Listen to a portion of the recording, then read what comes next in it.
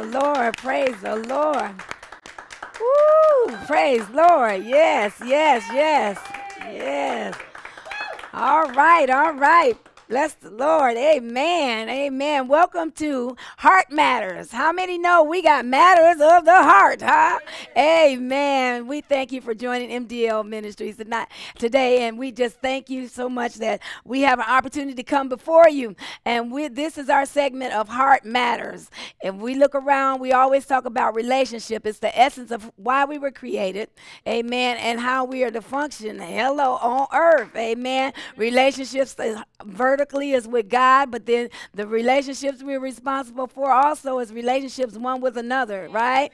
Amen, amen. And so tonight we're going to talk about something that's really important. I want you to call somebody. I want you to Facebook somebody. I want you to tell them to tune in to this segment of Heart Matters. We're going to talk about the spirit of lying tonight, the spirit of lying. You know, lying is so prevalent in our nation. Amen. When we look around, lies are being told all the time. Relationships break up a lot because of what? Lies. And it's not just husband and wife, and you'll often hear me say that. But any type of relationships have to be based on what? Truth. Praise God. I know y'all not talking tonight, but that's all right. I'm gonna hit everybody today, okay? All right, praise the Lord. Lying is a spirit that comes from Satan. And when it comes from him, it can perpetuate because we sometimes lose control of the things that we say. That's why the Bible says that indeed that the tongue is hard to what? Tame, praise God. Nothing but the spirit of the living God can contain our what? Tongue. But the tongue is not where the lie starts. Thank you very much. The lie starts in our heart and from the deception of the evil one. So I did a little study and came up with a couple of things, and I'm going to talk about the 7 levels of lying. How many know that there are levels of lying? Yeah, there is. And not all of us are guilty of what? Have lied before, and all of us are guilty of being what? Lied to. Amen. And that kind of goes along with the fact that every seed we sow, we reap. Hello. All right, so let's take a look at this. We have Sarah Sumner. Sarah Sumner is indeed the first female to ever serve as dean of a conservatory college or seminary. She is known as an entrepreneur theologian. And so when we look at it, she says that there are 7 levels of lying. The first one is that you just tell a little lie. You know how we call it the little white lie? Hello, somebody. And we call it the little lie. A little lie can light a match, and it can cause what? A real fire. Oh, yes, it can. Go home and tell your husband that you just spent $1,000 on a pair of shoes. And if you're not in that bracket, you're going to have a problem because you don't have those shoes with you. You might have spent that $1,000 on something else, like giving it to a family member or doing something else. Hello, somebody. Oh, yeah, I know it's going to be tight, but it's going to be right because we're going to help somebody tonight. Amen. Yeah, you tell the husband say or the wife says, no, Johnny can't have that, or Johnny shouldn't have that, or what? We don't want Johnny to have that. We want Johnny to work and earn that. And what happens? One or the other goes and provides it, and then they say they didn't do it, that they did some chores, only to find out later Johnny didn't do anything. And you know why? You can tell because Johnny got an attitude with the parent that didn't give it to him. Hello, somebody. Amen. Amen. So when we look at it, lies can start real problems in our relationships. You know, many times we hurt one another, or we do something wrong. Instead of going and to repent to that person, we will make up an excuse for that lie. And we will make up an excuse which really is the cousin to the lies they taught me. So we want to learn to do what? Be honest with one another. It says unless we confess the truth about our lie, we will probably go to level 2. And what is level 2? Level 2 is where you begin to lie to protect yourself. You know, while you was out late at night. While you was hanging with the girls, when you were really hanging with the girls, but you were supposed to be over your mama's house. I'm talking good tonight. I know I'm talking good tonight. And it says that these particular lies, as they build up, they begin to weaken our body and they begin to weaken our psychological state. Lies, again, are demonic, and they are from what? The devil. Hello, somebody. When we lie, we learn to lie about one thing, and then we learn to lie about what? Another. My mother used to put it this way: you need a lie to cover up the first lie you told. Bless her resting soul. Praise God. Self-protect. Many people do that. It is most seen in corporate America, where companies protect themselves by lying on other things, other people, other circumstances, instead of just what? Taking the responsibility. Children do that when they think they're going to get a whooping or they're going to get disciplined. They won't do, well, it's Children Family Services say we don't whoop anymore, but they ain't visited my house, and praise the Lord, because we know that sometimes children just need to be what? Disciplined. Hello. And with the rod, as the old folks say. But the real deal is that when we look at it, self-protect. Children, why were you late from school? Oh, I was helping the teacher. You call the teacher. Teacher left almost before the child did, getting off the premises. Hello. And so those type of things cause real problems. And I like what she put in here. She put in, Sarah wrote, she said, lies are weaklings and they need bodyguards. So they need one lie to what? Bodyguard the other one. Hello. It says the third level is that you develop a habit of lying. And we know that that is easily done. And we begin to lie about other things. It starts off with one thing and then it progresses to what? 2 or 3 things. And then it becomes a habit in those particular areas because we're doing what? Self-protecting ourselves. When we engage in the spirit of lying, we are being deceitful. We are setting ourselves up to be mistrusted, and we are setting ourselves up for the enemy to literally devour our relationships. The fourth step of lying, it says that indeed, you are self-deceived. You know, when they said, you know, I used to get high, y'all. You told y'all my testimony. I was crazy as a Betsy bug. And they say you tell one lie to cover up another, right? But now you just lying because you believe the lie. You know what I'm saying? I ain't high. I ain't high. I'm all right. I can drive home. Hello, somebody. Yeah, we tell that. Oh, my account is not overloaded. I'm not that much in debt. Hello. And you looking how to work 2, 3, 4 jobs. I ain't trying to talk about nobody. Just talking about who I'm talking about. Amen. When we look at it, we find that indeed, I know I should get a car note that is around $400, but instead I'm trying to get an $800 because I think I can handle it, and before I know it, I'm what? I'm in debt over my head. I know self-deceit is the worst type of deceit that we can have, because when you deceive yourself, it is very difficult to retrieve back from that. That is not only a spiritual issue, it is a deep spiritual issue. It is a psychological state. It is an emotional state, and there's a whole lot of things that go into the fact that one would deceive themselves. Oh, I love my so-and-so, whatever, whoever it is, but you don't spend any time there. You don't talk to, I'm just telling the truth. What I do ought to show that I love you. What you do show me that you love me. Hello, because you're not doing anything. Amen. You in your mind, you think you are. You know, he would like to have at least 4 cooked meals a week, but you only cooking 1 a week. Hello, somebody. But to you, it's an exaggerated state when he says 1, because you see yourself in the kitchen all the time, knowing that you avoid it like the plague. Hello, somebody. So we need to take note that just because we are deceived does not mean that everybody around us is deceived. And it definitely does not mean that God does not what? Does not see us. Praise be to God. We look at the fact that we must learn that there are, I think she said somewhere in one of the researches that I read, it said that when you meet somebody, anytime you meet somebody, the average person lies at least 3 times in the first minute that they meet a new person.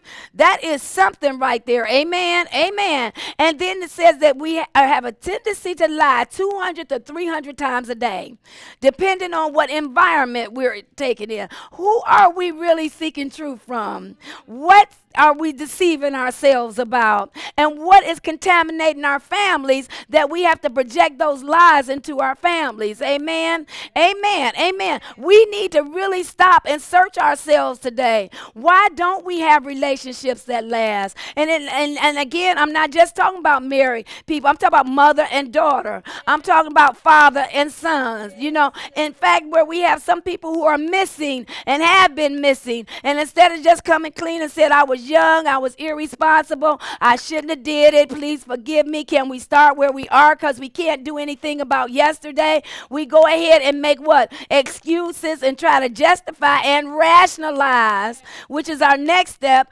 why we do what we do. The truth of the matter is that there is no real reason to continue down the lane of lies. There is no reason to continue to deny your character or your ethics or your morals or whatever it is. God can't help us until we face us. Amen. Till we face ourselves, until we do what? Ask him to intervene. Now that you not only believe the lies, not that you only believe the lies, you justify the lies as positive good. Y'all ever been in a situation like that? Yes, somebody went and they went in your purse and they took out some money. And they took that money and they went and did something with it.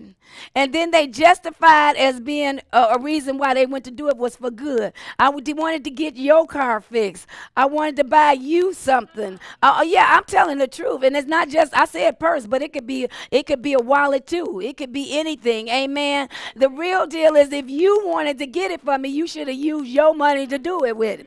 Amen. Oh yeah, I'm talking good. I'm talking good. It says level 5. Lying is especially tempting in leadership levels. When we look at people, indeed, that are of a higher organization, they do it, they fluff the books. Hello? Oh, yeah, they alter the documentation. That's a lie, because lie is more than opening your mouth. A lie can come in a written form, amen? It can come in a gesture or an intended gesture. Hello? Oh, yeah, we can insinuate, as we call it. The real deal is that lies have destroyed more relationships than anything else, because even when it comes to money, being what they say is the number one thing, is because we are not fiscally responsible, and therefore we lie about what we do with it. When I was looking at the research, I was looking at different things, and it says that we lie about money, how we spend it. We lie about, women were really good with this one. We go, oh, honey, you look good, girl. You kicking it. Bam. Woo, you wearing that thing. Oh, this whole thing, I had this in there forever. We just took the tags off of it. Hello, somebody. And it's been hanging there since yesterday or this morning. And not, all right. So the real deal is that these little lies hinder our prayers. They hinder our relationship with God, and they hinder our relationship with one another. After a while, we feel like we can say anything and treat a person any kind of way. But the Bible tells us that we are to do what? Do unto others as we would have them to do on us. It tells us that we should be girded up with the belt of truth, and that truth should reign in our loins. And even when it hurts, we need to do what? Tell the truth. Amen. Amen. And then it says that lies happen in personal realms too. You don't understand. She just ain't giving me what I need. He just ain't kicking it like he is. Come on, somebody. Don't get quiet on me. Don't get quiet on me. Almost everybody in your environment has used that at one time or another. Hello, somebody. Yeah, he don't make me feel like she make me, like he make me feel. Hello, those type of things. I just have more fun when I'm over here than I do when I'm over there. Hello, somebody. But how much are you putting into it to make it fun? How much are you putting into it to make it right? How much are you putting into it to make it righteous? Hello, somebody. How much are you putting into it to bring some enjoyment, some enlightenment to it. Amen. Amen. Amen. I know this is a hard subject because we live in such a free world now. Everybody can do what they want to do. I have a grandchild. Lord, he gonna get me. He gonna get me, but I'm gonna tell it anyway.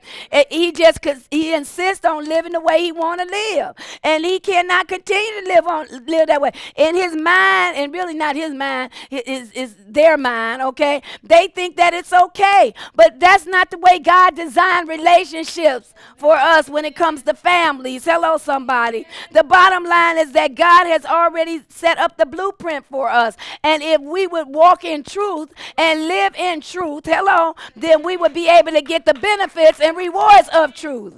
And it says that you develop a technique. I like this part. You can lie so long that you got a technique to it. Lord have mercy. You compartmentalize it. You know how people talk to you. Well, what's such and such a thing?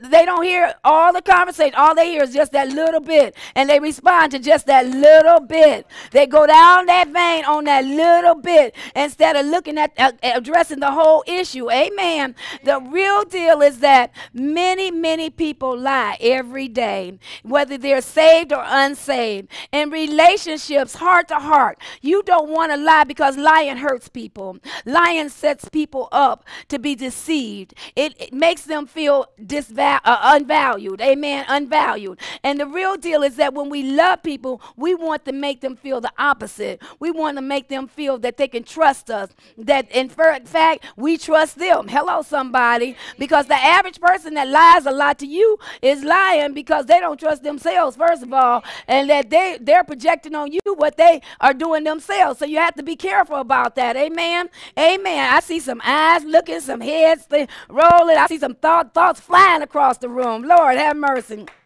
Lord have mercy. Help us today, God. The level 6 liar is often found in upper echelons of bureaucracy. The level 6 liar, she says, might smoothly move from one constituent to another. You know those that plant seeds, you know. Joe, I heard through the grapevine you're going to get the promotion and they're going to fire so-and-so, you know. Or so-and-so, we plan to promote you when really all the while they plan to walk you out the door as soon as they can get that particular person in place. You know what I'm talking about. Hello, somebody. Yeah, the real deal is that we play those games every day. And God is saying, I don't want those type of relationships for my people. And I can go on, and even in the church, we lie. We tell people, I'm going to give you this, and I'm going to put you in this place, and I'm going to put you in that place. And before we know it, there's something other spirit that has entered the church, and all kinds of things have happened. Amen. But the real deal is that God wants us to live by truth. The Bible says in John, the 8th chapter, 31 and 31st and 32nd verse, it says, ye shall know the truth, and the truth shall set you free. If you want to live a real life of holiness, a real life of righteousness, if you want to be pleasing in God's sight, if you want to have a good reputation, you must and I must learn to walk in truth. Hello. The real deal is that any lie is an antichrist spirit. That's what it is. Whatever the reason is that we say it, we do it, it doesn't make a difference. You know, sometimes we fool ourselves. We say, well, I'm only hanging around them because I really kind of like them and so and so. No, you using them. You misusing them. Whatever the case is. Amen. Many children's hearts are broken because a parent will say, I'm going to take you to a certain place and we're going to spend quality time. But their job come first, or their mate comes first, or their sports come first, or hanging out with their girlfriends come first. Lies destroy relationships. Amen. It is a matter of the heart, because the heart is where everything starts at. Amen. The motive and the mood of your heart, amen, will dictate what come out your mouth. And because out of the heart, we speak the what? The abundance of life. Amen. So the bottom line is that we have to be careful to check ourselves. In this land, there is a spirit of lying running rapid. Amen. Amen. People are promising to do things that they cannot deliver, even because they're not in the position to deliver it. The other thing is that we learn to lie to self-protect, to protect ourselves. On jobs, make a mistake. Instead of going to report it, we do what? We cover it up. Hello, somebody. We have to learn that it's either for God live or for God I die, or you're not standing on the God side at all. You're not leaning on the side at all. It's plain and simple as that. And instead of checking other people, we need to do more self-evaluation. Ooh, I know it's good. I know it's good. I know it's good. I feel it in my sanctified soul. This is good today. It says you see it as a duty to lie when you work in certain levels. You see it as a duty. In other words, you are compelled to do it. Excuse me, because it's like a job to you to cover up wrong in your workplace, to cover up wrong in your home. When your children, and many of our children today would not be in trouble, and some would not be dead if we would have just let them pay the price of the first crime they did. If we would have just raised them right, if we would have been closer, hello, instead of making an excuse for not being there. Hello, somebody. Oh yeah, if we'd have instilled the right things in them, if we wouldn't have lied about why we didn't go to church and just got up and went to church. Hello. Amen. If we would have had devotion at home. I remember in the old days, devotion didn't start when we got to church. Devotion started in the house. They didn't depend on the church people to teach us. It was mom and daddy who taught us about David and Abraham and Isaac and Jacob and all of them. Hello, somebody. It was God himself that reigned in the house. And the house started with truth, and the children had values and they had morals, and we raised productive people in society. But today we have gone all the way to both the left and the right, I guess. Just the left, really, more than anything. And we have decided that we would not do anything that would represent God. We're doing everything that represents the Antichrist. We must repent. We must repent and ask God to forgive us. If this is you, if this is what you practice, and if you've been walking in an Antichrist spirit, standing against truth, which is Christ Jesus, is not just denying who he is, it is denying everything about him. Hello, somebody. Denying his word, denying his precepts, denying his commandments, then we have been walking contrary to that which pleases God. And we need to repent. America needs to repent. And I need to declare that tonight. We need to repent against the things that we have done and the way we have acted and the lies that we have told. We have told to each other. We've told to foreign countries. We've told to our children and to one another. Praise be to God. We need to repent. It is lies that mess up our world today. If we don't like something, we need to tell folks. Folks will marry you knowing they don't like the way you cook, instead of just telling you, I don't like that. Amen. I'm telling the truth. I'm telling the truth.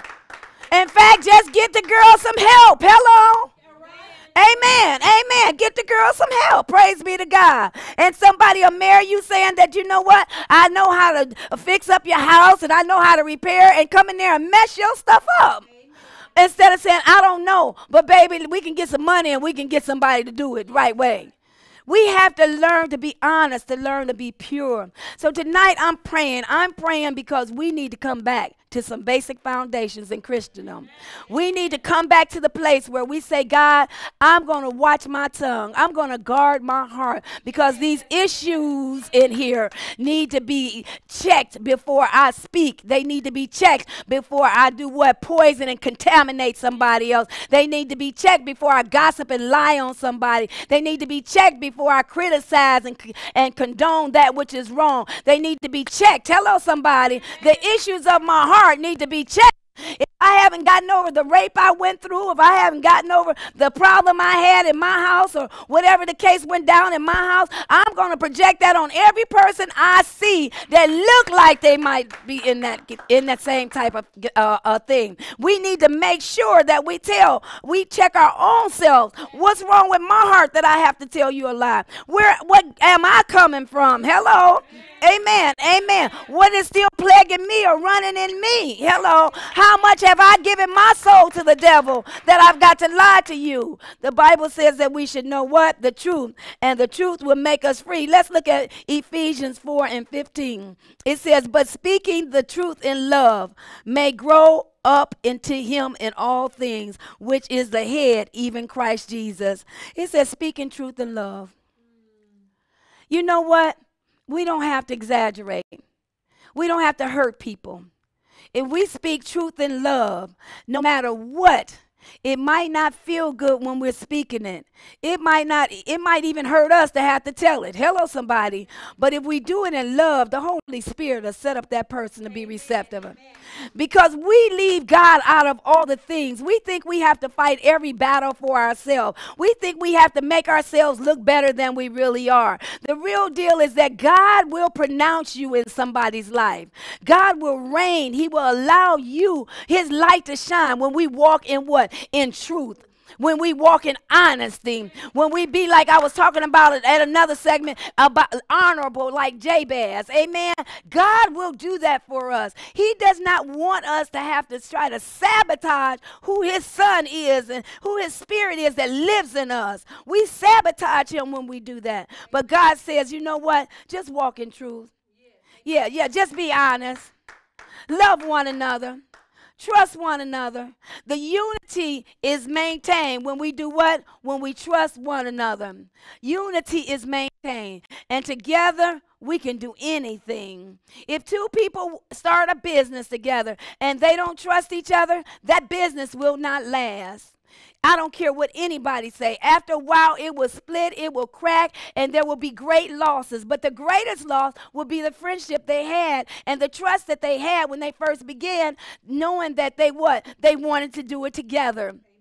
Amen, amen, amen. So let us reconsider. And if we found ourselves in that state, if we find ourselves in that state tonight and we know we need to repent, let's ask God to forgive us. And God, I'm asking you on behalf of America, forgive us for the lies that have been told from every position, from every stance and every posture in America, Lord God, including our churches and our legislatures, Father. We ask that you will forgive us in the name of Jesus. And we repent, Lord. God, give us to be honest and open. Give us not to make promises on things that we cannot deliver. But most of all, give us to spend quality time with you so we know how to answer somebody, God, and the manner in which we should answer them. In Jesus' name. Father, we just thank you and we bless you for this word tonight. It's a harsh word, but it's a true word. God, we do not make any apologies for what has been said. You have given it to us. We have delivered it. I pray that it will sit in the hearts of your people, Lord God, and that it would resonate, Father, and bring forth purity and cleansing of our souls, God. I pray that in prayer that you will reveal to us every hidden agenda that we have that's contrary to your will, Master, in the mighty name of Jesus, Lord. And I pray that you would save every unsaved soul that is listening at this hour, God, that Jesus would come into their life and transform them and make them part of the body of Christ. We bless you tonight. Thank you for joining MDL Ministries, where heart matters, praise God, and may your heart be purified after this word tonight. God bless you.